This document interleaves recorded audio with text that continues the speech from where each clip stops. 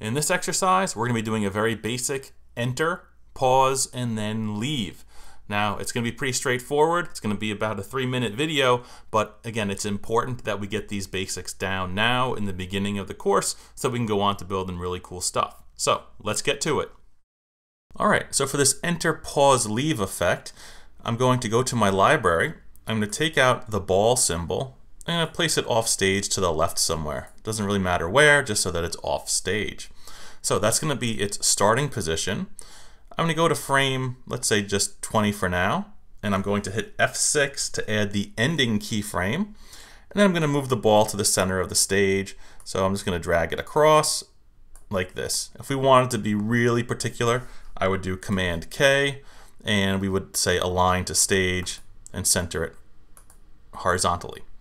All right, so now what I want to do is if I want to create the frames in between frame 1 and frame 20, we're going to just right click and do create classic tween.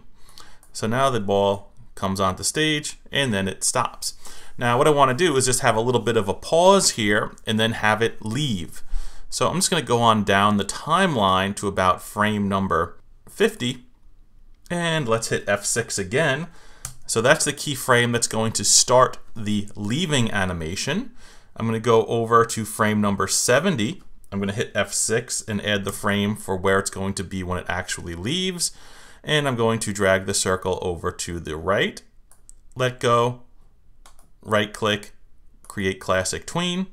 And so now when I play this animation back from the beginning, we enter, we pause, and then we leave.